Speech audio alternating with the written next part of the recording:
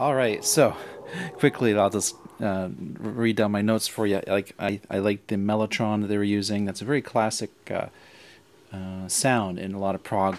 Going back to the classic prog, the mellotron sounds. When his voice hit my ears, it was quite comfortable to listen to. Very nice voice. He's got a great voice. He has a very clean, clear voice. Really nice higher range, and it really does sing and fit in well with the band and the singing, and the way it's all layered and mixed. It sounds very nice and cohesive. There was a lot. I was thinking these guys have tons of chords in their pockets. They keep pulling them out. You know, just when I thought I caught on to the chord pattern, suddenly there's more chords, and then there's more chords, and they keep pulling them out.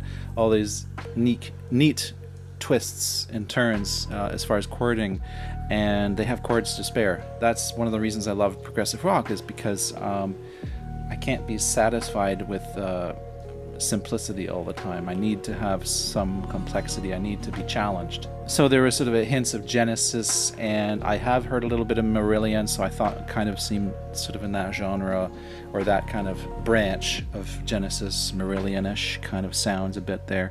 And also remind me a little of a Quebec band. Here in Canada we have a band called Mystery in Quebec, and I downloaded one of their albums off of iTunes years ago.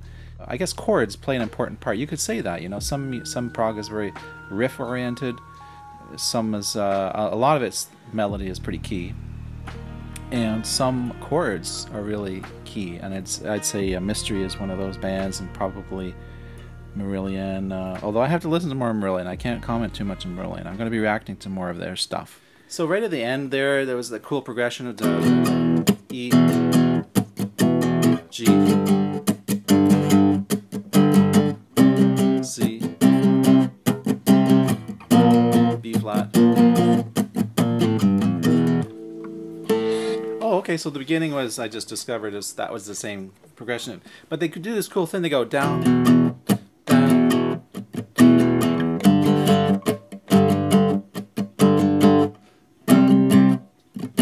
See how they kind of changed it? So now the emphasis is on a different beat. That's really clever. It's a nice turn. And then there's a quiet part. It's like an E minor and a A.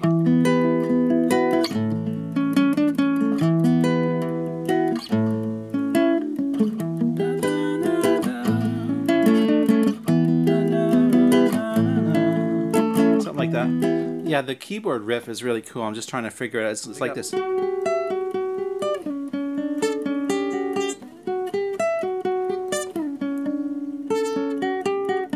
So that's what the keyboard was kind of playing in the middle part there.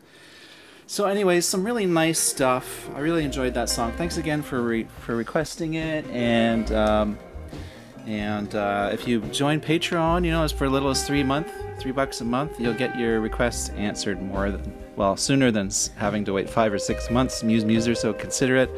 And anyone else too who wants to get their requests up faster, and that goes for guitar songs as well, guitar lessons as well. Okay, talk to you all later. Bye.